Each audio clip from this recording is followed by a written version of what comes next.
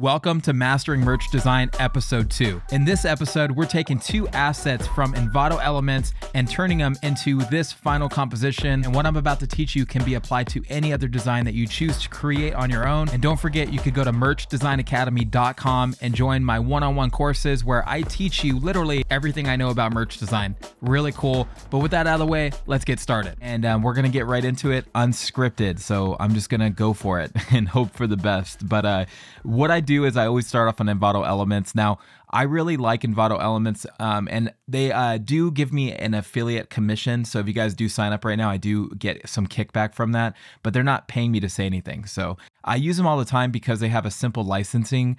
The way their licensing works is basically you pay for a subscription and everything's included under that license, and you can just basically do a bunch of different projects under that one license. So I've already downloaded a few elements, so I'm gonna go grab them. So we're using the same exact elements. So this is one of the ones that I use. It's a red roses in a vase. That was a really cool one, and I think I have some barbed wire as well. Let's grab these red roses in a vase. Now their 3D section is so cool because you can literally rotate it any way you want. So I'm going to rotate it about right here, download that as a PSD, and I'm going to put it under Merch Design Academy. Look at that right there. So the license will be under this project. Let's go up to File, New, and then under File, New, let's go ahead and select under Saved. I have a preset for my merch design templates. Let's actually go 16 by 18 on this one. I'm gonna go a little wider on purpose, and then 18 is fine. 300 DPI is like super important because when you're going to print something, you want that resolution to be high. If it was 72, that would be more for display purposes online, like Instagram or maybe like a thumbnail or something like that. So you just got to be careful when setting the resolution. You want that to be 300, and then you could just press create there, and then you're good to go. So now we have our artboard set up, our document set up properly, and we can start bringing in our elements. So I'm gonna go to my downloads folder real quick, and let's go ahead and just open up all these different assets that we have, including the barbed wire, and that's a PNG, so I can just drag that into Photoshop, have that open up. I meant to download that as a Photoshop file, but it's totally fine. Let's open up the rose. Thinking about doing like a sleeve print, which is why I downloaded two different roses, because I was thinking this one could be on the sleeve, but we'll see. I don't know where the wind will take us in this one. Now we need to go to our new document and just start basically dragging our assets in. So let's take these roses without the shadows. We could delete the shadows. We don't need the background. We honestly just want to work with the subject, which is flat. And if I wanted to take this further, I could just name the subject roses, so I know.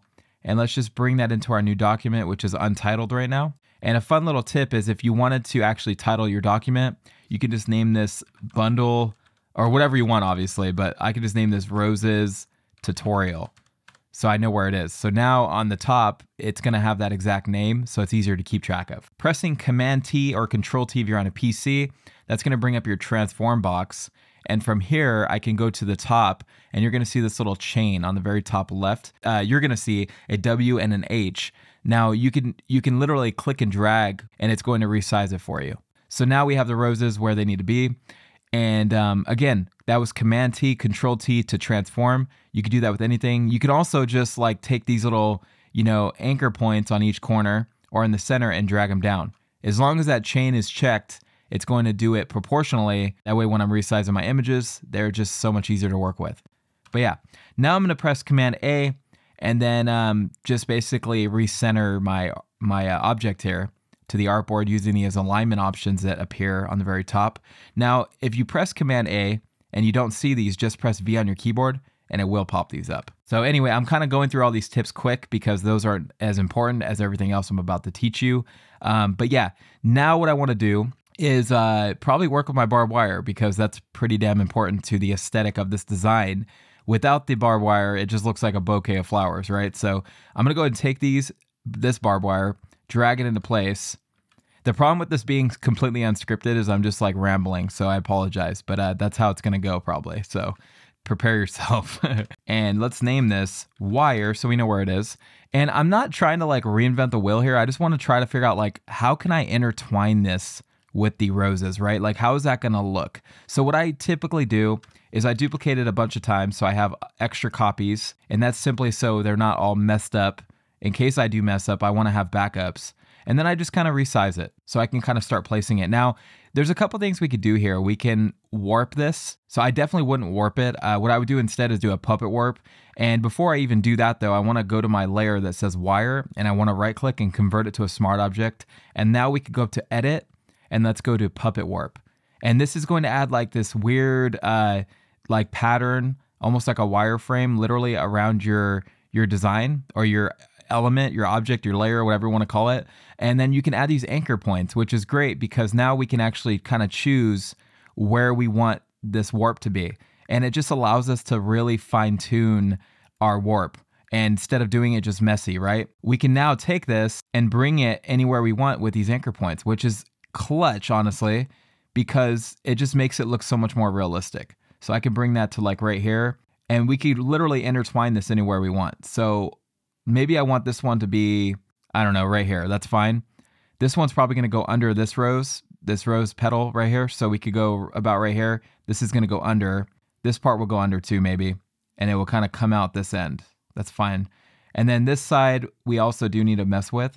So I'm going to take this and bring it like so. It does take a little finessing, but once you get it, it's pretty cool. So that will go around and to the back as well. So you can see how puppet warp is just super, super clutch.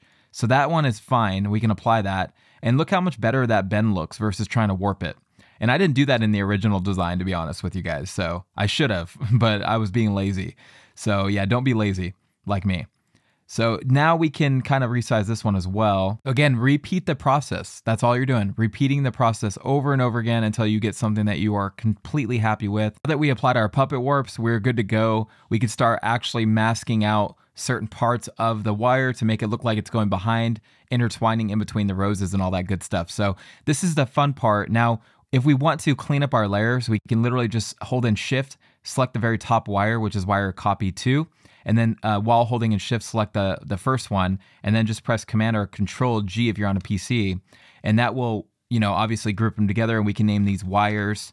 And then from here, we can access that group at any time, which I'm gonna do. So I'm gonna hide the ones that I don't wanna work with yet, and we're just gonna focus on one at a time. So what I wanna do is I actually want to add a layer mask to the actual layer, not the smart filter. The smart filter already has a layer mask applied. We don't need that. I just want to mask the actual layer. So where it says wire, there should be a white box right there if you did it correctly. From here, what I could do is just zoom in and literally just paint away with a hard round brush the parts that I want to hide behind the rose. Now, there's more effective ways of doing it, but I found this is like to be the quick and dirty way of doing it. And I think it's good for beginners. So that's why I do it this way. If you did it the other way, which would like, if you take the rose and put it above everything, then you have issues with the leaves and stuff.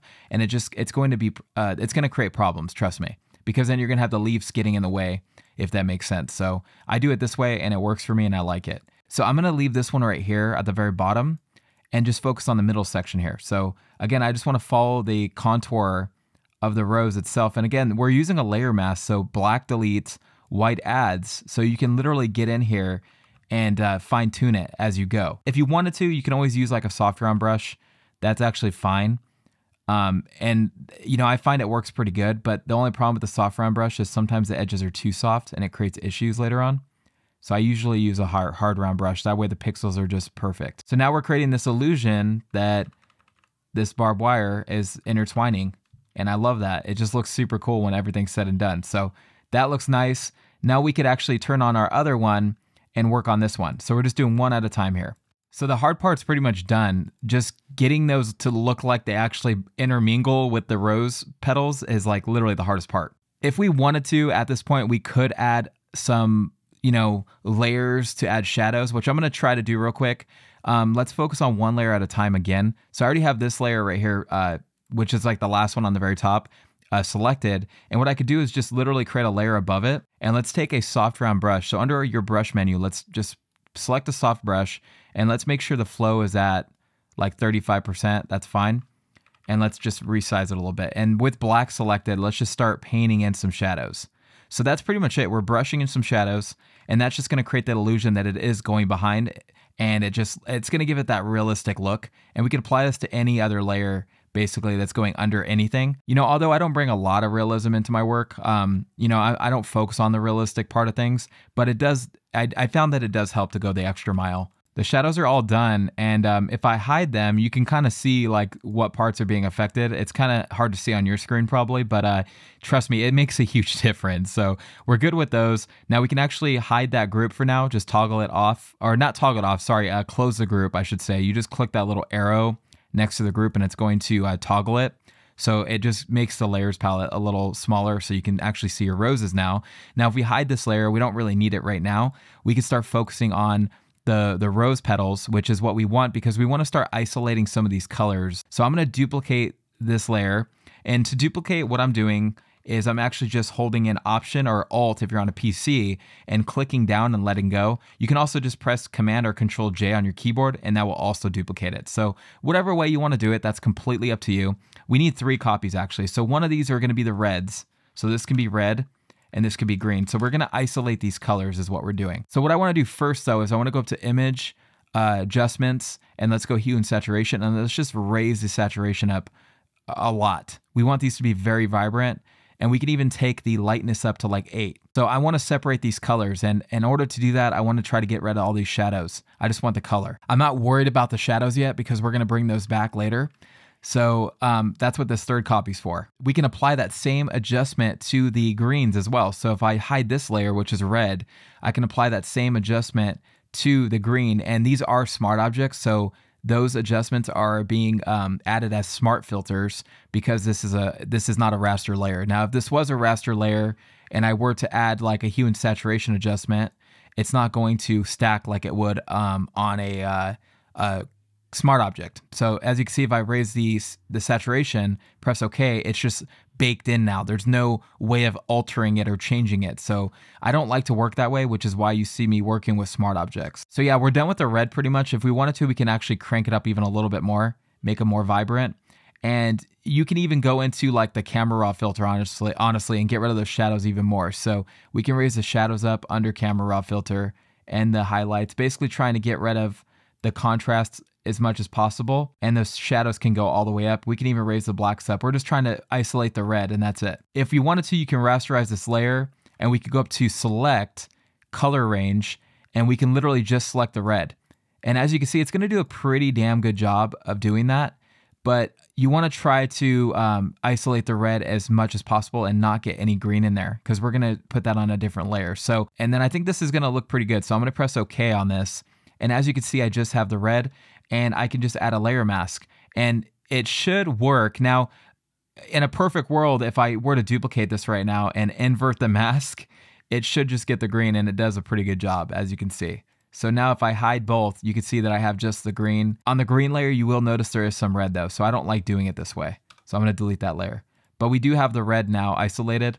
I could go to the green layer, rasterize this actually. On the green layer, I'm actually gonna go to a camera raw filter adjustment too, and I'm just going to raise the lower the contrast and raise the highlights, and then raise those shadows up and all that stuff just to isolate that color. And we can even raise the saturation if we wanted to, because we can change the colors later on, so I'm not too worried about it. If we wanted to take it a step further, you can go to Color Mixer and lower the saturation of every other color but green. Now the green is showing, which is what we wanted, so press OK. So that's another way I would do it. And then from here, we can go up to, or rasterize the layer first, and then we could go up to Select once we rasterize that layer like we did before, and go Color Range and just select the greens, because this way you can really control what you're selecting. I just like it more. And now let's go back to roses for a second, and this is where we're going to actually add our filter gallery effect.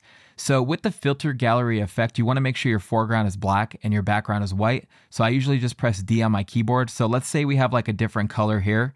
You can just press D on your keyboard and it will default these colors. And if you press X, you can shift the foreground and background colors. So D is your best friend and X is your best friend. So that's pretty much all you have to know. Just make sure black is your foreground and you're good to go. So from here, I'm gonna go up to camera raw filter again, and we are going to flatten this image out quite a bit, because right now there's way too much darkness, and we don't want that. So let's raise the exposure, lower the contrast, raise the shadows up. We could bring the highlights up just a little bit, but not too much, because we want it to be kind of flat. Something like this is pretty good.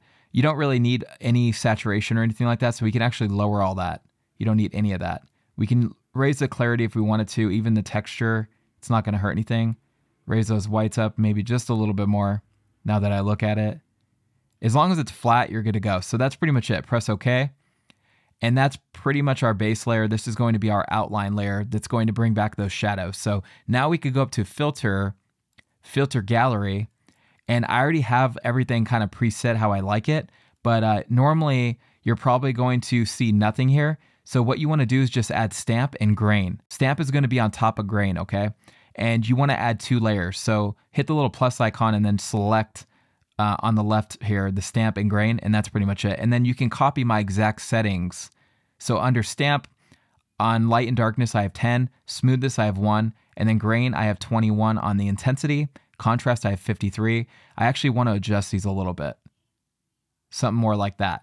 You kind of want the white to be more prominent here and just have those like shadows still showing, but not as intensely because you don't want to lose color contrast or anything like that. So yeah, it should look something like this. I'm going to press OK now. That's going to be our texture and shadow layer. Now we're going to bring this layer above the color and we're going to turn the color on, and you're going to notice that the color kind of disappears. Now with roses selected, that's our shadow layer. We can even name this Rose Shadows.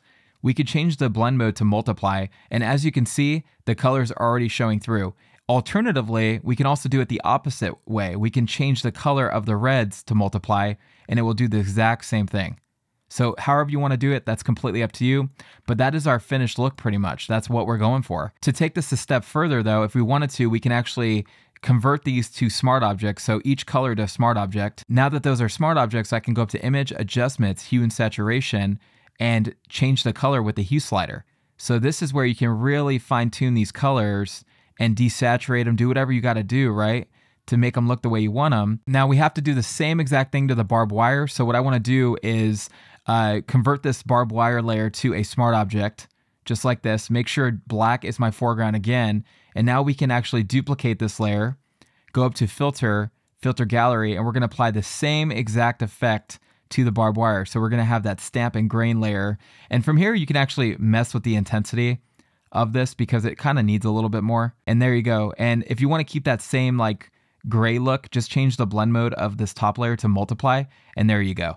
And you have the same exact effect applied to the barbed wire as well. And let's go ahead and pull up some textures. And there's actually a great website that I'm going to share with you guys right now called Texture Labs. And if you guys have never been here, just trust me, go there. This guy is a beast. He's actually a YouTuber as well. So shout out to Texture Labs. There's one that's still downloading, so I'll let that download in a second. It's done. What I want to do before playing with the blend mode of all these is I want to clip them to my layers group, which is why I made those a group, because I want to be able to clip everything to that one group versus having to do it to individual layers, if that makes sense. So now that all of my design layers are in a group, I can simply just clip these textures to that, and it's going to hide them on the outside. So as you can see, they're not bleeding through. And if I unhide them, you can see they are. Now that that's clipped, you can see that it's already applying the texture because I have a blend mode set of multiply on this crack texture. And it already looks really freaking cool. So as you can see, it's like really easy to work with. And that's pretty much it. And if you want to stack another texture, you can. I think I actually inverted it. So if you want to invert a texture, just literally press Command or Control I on it. That inverses it. And then you have to change the blend mode to screen at that point. But look how intense it is. And if you press Command L or Control L, you can always like mess with the levels this way too.